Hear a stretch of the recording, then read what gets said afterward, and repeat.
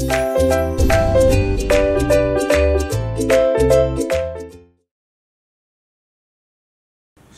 শিক্ষার্থী, আসসালামু আলাইকুম।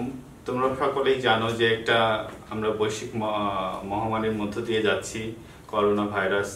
এটি সারা পৃথিবীতে এবং বাংলাদেশেও এটি একটা মহামারী আকার ধারণ করেছে। এর ফলশ্রুতিতে আমরা আজকে এই ডিজিটাল ক্লাসে উপস্থিত হয়েছি। আমি তোমাদের ফজলুর রহমান স্যার, সহকারী অধ্যাপক, বাংলা বিভাগ। আজকে আমরা পড়ব হচ্ছে বাংলা দ্বিতীয় পত্রের বাক্যতত্ত্ব।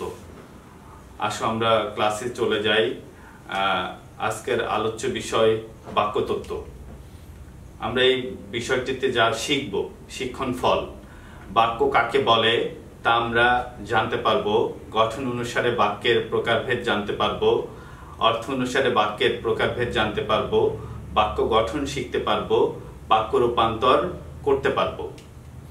বাক্যের সংজ্ঞা। ভাষা প্রথমত বাক্যের সমষ্টি, যে সুবিন্যস্ত পদ সমষ্টি দ্বারা কোনো বিষয়ে বক্তার মনোভাব সম্পূর্ণরূপে প্রকাশিত হয় তাকে বাক্য বলে।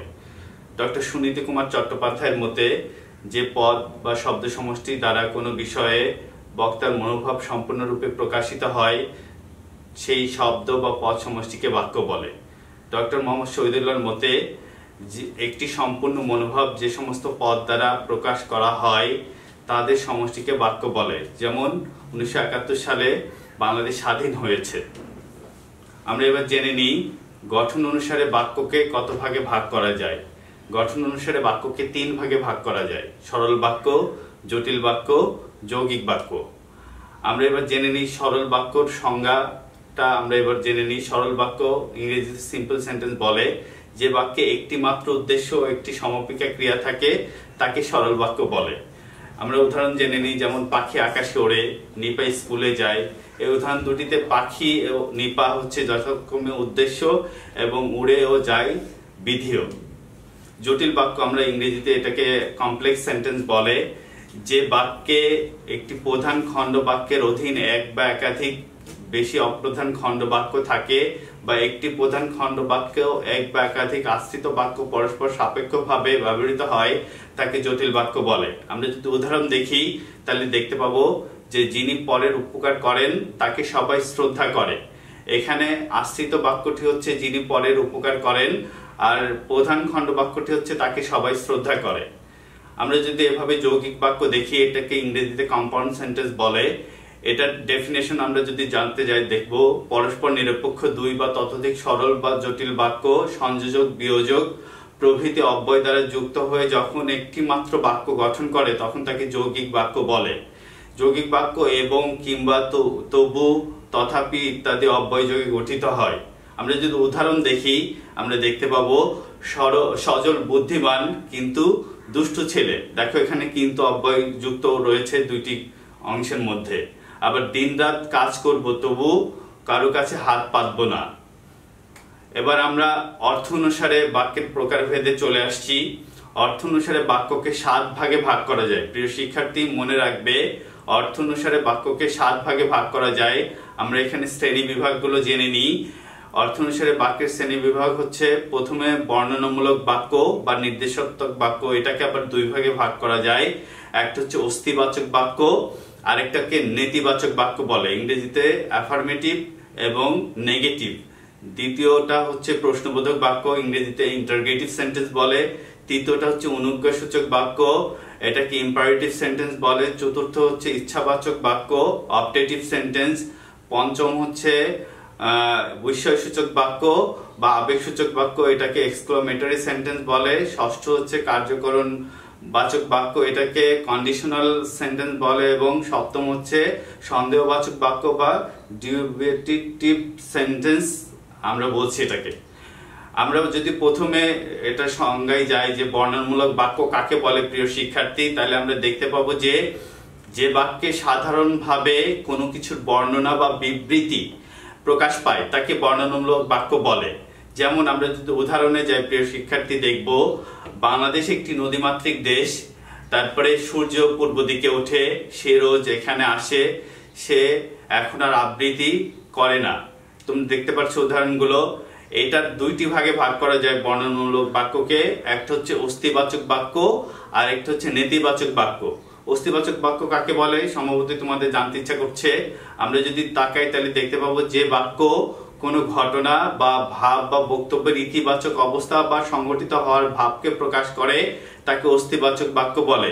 যেমন সিনেমাটা আমি দেখেছি, কিংবা তুমি বলতে পারো বাংলাদেশ টেস্ট ক্রিকেট দলের মর্যাদা পেয়েছে, সে এমফিল ডিগ্রি অর্জন করেছে। মানে যেখানে পজিটিভ কোনো কিছু ঘটাকে বোঝায় সেটিকে আমরা বলছি অস্তিবাচক বাক্য। আর নেতিবাচক বাক্য যেটা নেগেটিভ কোনো কিছু ঘটাকে বোঝায় না, সেটাকে যে বাক্যে কোনো কিছু না হওয়া বা কোনো কিছু ঘটা সম্পর্কে অস্বীকৃতি জ্ঞাপন করা হয় সেটাকে নেতিবাচক বাক্য বলে। যেমন সে ইংরেজি পড়তে জানে না, আমি আজ সকালে কলেজে যাব না, সে গান গাইতে জানে না, এরকম। প্রশ্নবোধক বাক্য, এবার আমরা জেনে নিব প্রশ্নবোধক বাক্য হচ্ছে যে বাক্যে কোনো প্রশ্ন বা জিজ্ঞাসা ব্যক্ত হয় তাকে প্রশ্নবোধক বাক্য বলে প্রিয় শিক্ষার্থী। যেমন আমরা যদি উদাহরণ দেখি, প্রিয় শিক্ষার্থী তুমি কি রাজশাহী যাবে? এখানে দেখো একটা ইন্টারগেটিভ প্রশ্ন দেয়া আছে, কবে থেকে তোমার পরীক্ষা শুরু হবে? কিংবা তুমি কি আজ কলেজে যাবে? যেখানে বাক্য শেষে একটা ইন্টারগেটিভ চিহ্ন রাখা হবে, সেখানে তুমি কি ভাত খেয়েছো, এরকম, তাকে হচ্ছে আসলে প্রশ্নবোধক বাক্য বলে। অনুজ্ঞাসূচক বাক্য, যে বাক্যে আমরা আদেশ, অনুরোধ, উপদেশ, নিষেধ ইত্যাদির ভাব প্রকাশ পায় তাকে অনুজ্ঞাসূচক বাক্য বলে প্রিয় শিক্ষার্থী। যেমন আদেশ, ডাক্তার ডাকো। অনুরোধ, দয়া করে আমার কাজটা করে দাও, যেখানে অনুরোধ করা হচ্ছে। উপদেশ, সদা সত্য কথা বলিবে। নিষেধ, সুচেতনা, ওখানে যেও না কো তুমি। তারপরে দেখো ইচ্ছা বা প্রার্থনা সূচক বাক্য, এখানে ইচ্ছা বা প্রার্থনার মনোভাব প্রকাশ করে এই ধরনের বাক্যগুলোকে আমরা ইচ্ছা বা প্রার্থনা সূচক বাক্য বলি। আমরা যদি সংজ্ঞায় যাই তাহলে দেখতে পাবো যে বাক্য ইচ্ছা বা প্রার্থনা, উচ্ছ্বাস ইত্যাদির অর্থ প্রকাশিত হয় তাকে ইচ্ছা বা প্রার্থনা সূচক বাক্য বলে। যেমন ইচ্ছা, আমি যদি জন্ম নিতেম কালিদাসের কালে। প্রার্থনা, যেমন মহারাজের জয় হোক, বাংলাদেশ চিরজীবী হোক ইত্যাদি। উচ্ছ্বাস, যেমন ওহো আমরা 2 গোলে জিতেছি, বেশ বেশ ভালো হয়েছে, এগুলো দ্বারা উচ্ছ্বাস প্রকাশিত হচ্ছে। এবার আমরা 5 নম্বর বাক্যের চলে আসছি, যেমন বিস্ময় বা আবেগসূচক বাক্য। এই বাক্যটি, যে বাক্য ধরো বিস্ময়, হর্ষ, শোক, ঘৃণা, ক্রোধ, তারপরে ইত্যাদি ভয় ইত্যাদির ভাব প্রকাশ পায়, সেই বাক্যকে আমরা বিস্ময়সূচক বাক্য বলে থাকি। যেমন বিস্ময়, কি সাংঘাতিক লোক, এরকম আমরা বলতে পারি। হর্ষ, হুররে আমরা জিতেছি। ঘৃণা, তুমি এত নীচ, এটা ঘৃণা প্রকাশ পাচ্ছে। শোক, হায় হায় কি যন্ত্রণায় যে পড়েছি।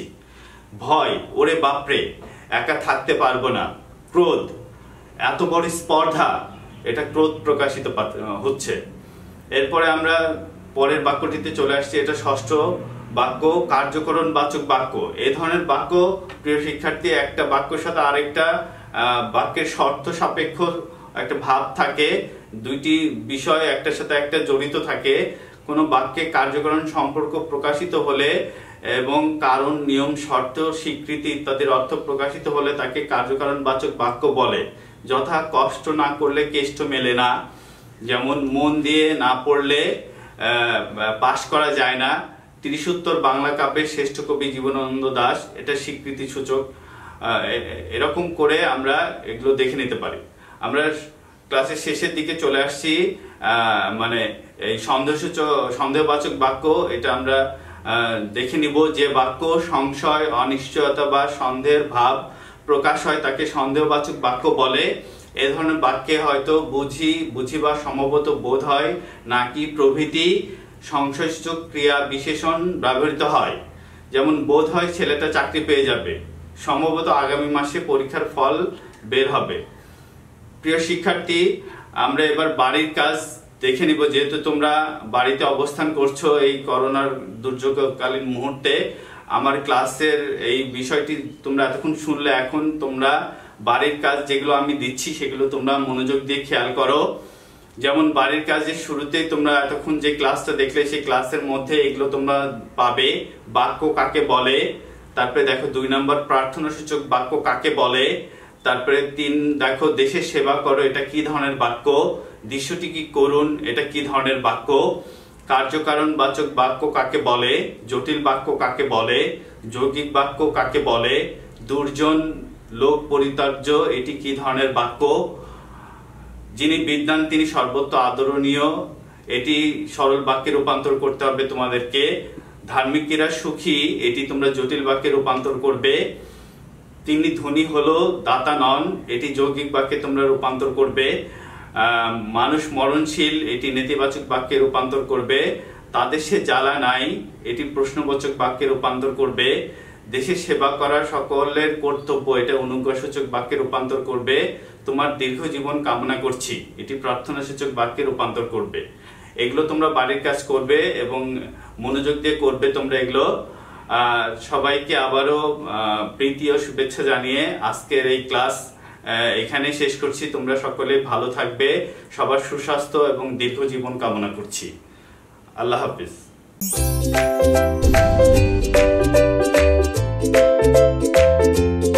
The video and its content is subjected to copyright. Convention of this video elsewhere is a punishable offense. Any redistribution or reproduction of part or all of the contents in any form is prohibited. You may not issue or commercially exploit the content, nor you may transmit, duplicate, publicly display, or make derivatives of this video. The video is protected by intellectual property claims to stimulate and ensure originality. All rights reserved by Adamjing Entertainment College.